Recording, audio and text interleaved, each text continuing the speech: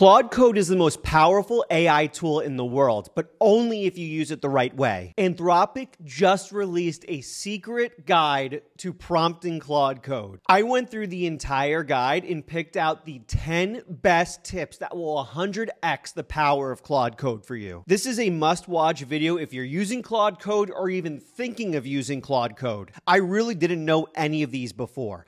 Let's get into it. This first tip will get way better results out of Claude Code, and that is explaining your motivations in detail. What does that mean? So I'm building out this project management tool here, and I want to add a calendar component to this project management tool. What most people typically do is go in here and say, build me a calendar tool in this, and hit enter, and that's it. Claude Code is spectacular at making proactive changes for you, thinking ahead of you before you even think of things.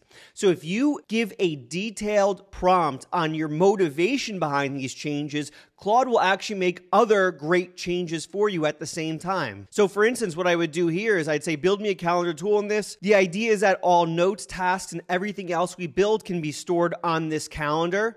And I hit enter on this. Claude Code will now not only add a calendar to our app, but it will make it so that everything we add into our project management app will be compatible with this calendar moving forward. This will make it so everything else we add will match our core motivations and make the output so much more aligned with what we actually want. So always remember to include not only what you want Claude Code to do, but why you want to do those things inside of your prompts. The next tip Anthropic gave in their masterclass is do not worry quite as much about context windows. Claude Code in their most recent update a couple weeks ago added a new feature where it does auto compaction much more intelligently. That means you do not have to worry quite as much about doing /clear or /compact all the time to save your context.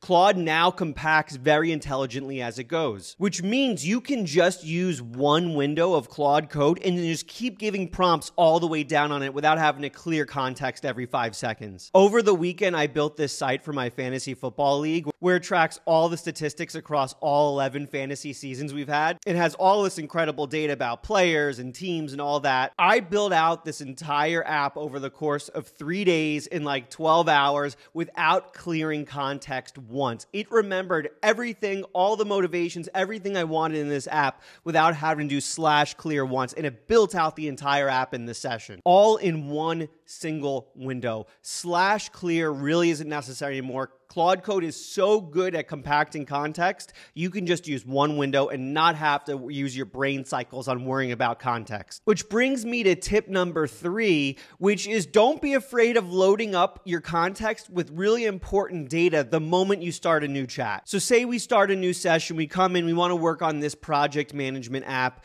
You want to load up the context right off the bat with anything that's important that you want Claude to remember for as long as you're working with it. Here's what I do with every new session. Steal this prompt from down below. Take a look at the app and architecture. Understand deeply how it works inside and out. Ask me any questions if there are things you don't understand. This will be the basis for the rest of our conversation.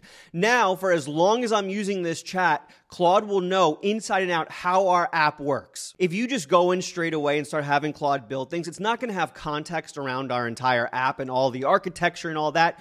But if you start every new session with this prompt, you're loading the context with all the important details about your app, and it will work so much better and so much more efficiently moving forward. It's going to save you a ton of time, and it's going to get you way better results. So steal this prompt, bookmark it, and use it every time you start a new chatter session. Which brings us to tip number 4, which is use GitHub a ton. The reason why you want to use GitHub a ton is if you're using Git, Claude actually has automatic access to all your commits and all your changes on your project. What this means is when you start a new session or start a new chat, automatically in the context, Claude will understand all your recent sessions and all the past changes you made in those sessions because it can see all your changes inside of GitHub. So this is the fantasy football app I just built. and I have a bunch of commits here, and the moment I start a new chat, it will know everything it added in past sessions. This is all automatically loaded in. So if you're building an app right now with Claude Code and you're not using GitHub, make sure you go to github.com, create a new repository, it's all for free, and then tell Claude to commit the code to that repository. Now, as Claude makes changes, it will make commits to GitHub, back up your code,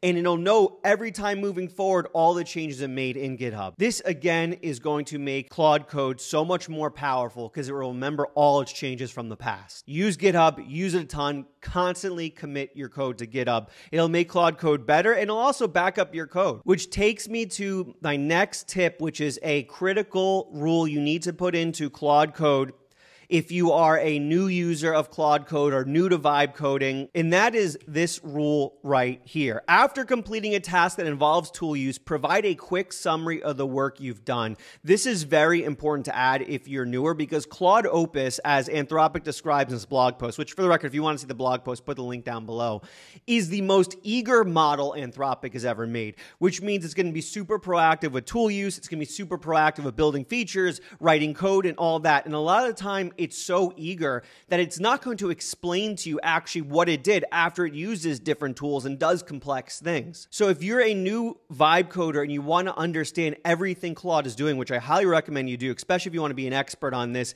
add this rule to your claude.md file, which I'll put all this down below so you can just copy and paste it in. Make sure you have a claude.md file in your root here and then paste this in after completing a task that involves tool use. Provide a quick summary. You'll start having Claude explain everything to you that it does, which will help you understand what Claude's building a lot better, which is critical if you are a new vibe coder. Which takes us to the next tip.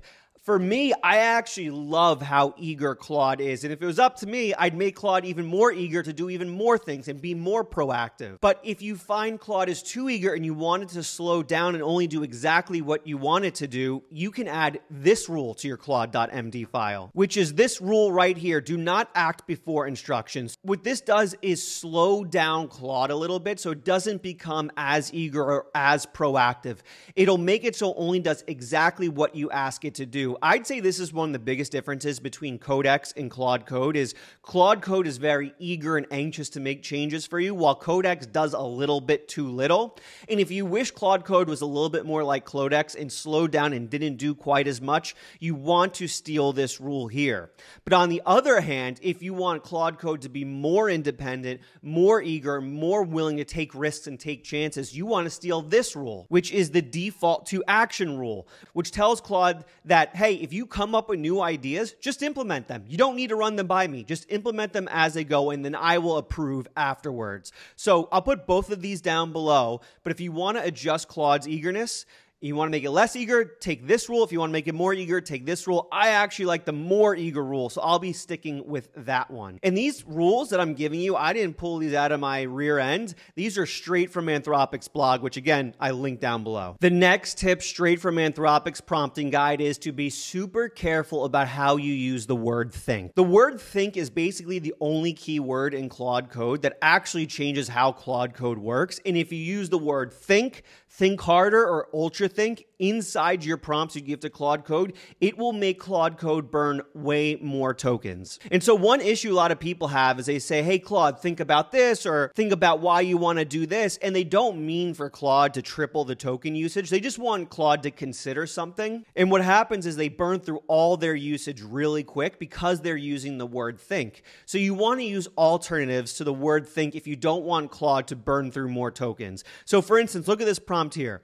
Give me a list of 5 new features we can add to our app. Consider which will have the biggest positive impact on user engagement. Typically, what a lot of people do is think about which will have the biggest positive impact on user engagement, or think about this. And the issue is whenever you use the word think, that triggers Claude to burn way more tokens on this prompt. So if you're using one of the cheaper tiers of Claude Code, the $20 version or the $100 version, you want to be careful with your usage. And so you want to be hyper vigilant about when you use the word think. If you want Claude to think without burning a ton of tokens, use alternatives like consider or evaluate rather than the word think. Which brings us to tip number 8, which is the fact that Claude Opus 4.5 is the greatest model of all time when it comes to vision. What does that mean? What does vision mean with Claude Opus?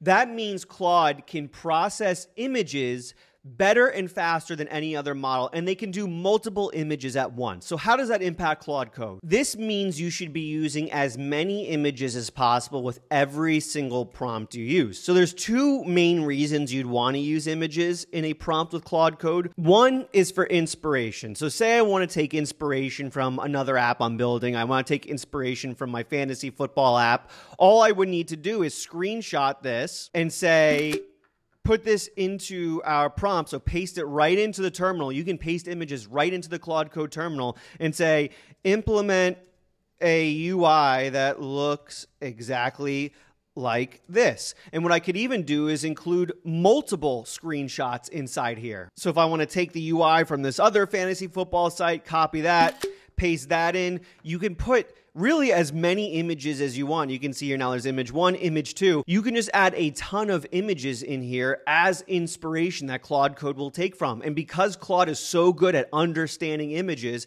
it will take all of these into account in its prompts. The other way you should be using images is with bugs. So for instance, I was in here before and I was searching for players from my fantasy football league and it wasn't showing all the players. And so what I would do is I'd screenshot the screen, show how it wasn't showing all the players I was searching for, and pasting that in. Anytime you get bugs or errors in your apps, you should always be using images because that will help Claude Code diagnose those bugs so much better. So make sure you use as many images as you can in your prompts because Claude is so good with vision. Which brings us to tip number 9, which brings us right back to our Claude.md file. This is another Claude rule straight from the blog post in Anthropic that you're going to copy and paste in. And that is the use parallel tool calls rule. And this is a big one, but let me explain how this rule works.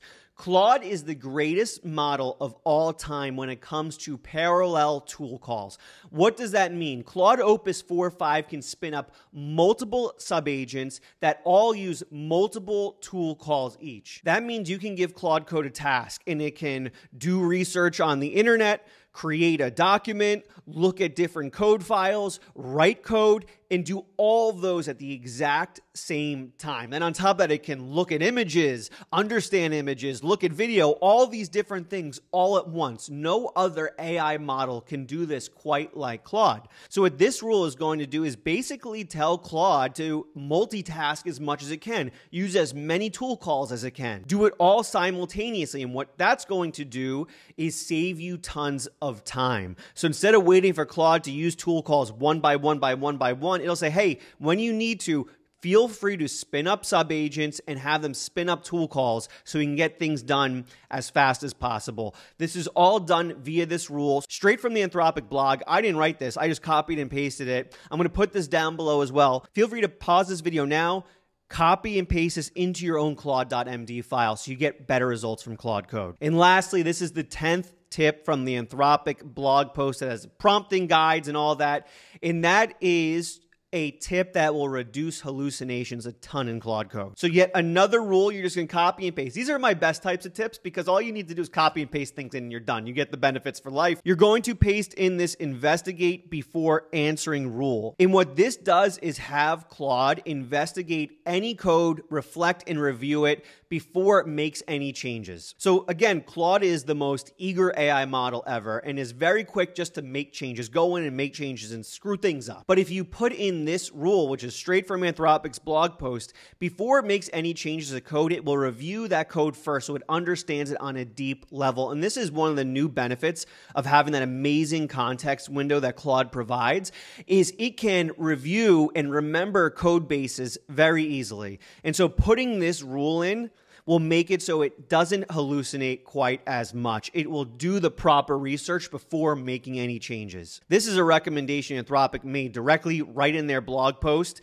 and I've tested it out, and I've gotten so fewer errors because of this rule. This is a big one. This is one you want to add now. This blog post, which I'll link down below, you can go in and read the entire thing yourself. There's others in here, but the 10 I gave you, I think, are the most important of the 10. If you learned anything at all, please leave a like down below. Make sure to subscribe. All I do is make incredible videos about AI. I also have a Vibe Coding Academy if you want weekly calls with me, hackathons, and a whole community of other builders. The link for that is down below too. We'll help you ship your first AI app in 21 days, which is incredible. I hope this was helpful. I hope this makes your Claude coding a lot more impactful, and I'll see you in the next video.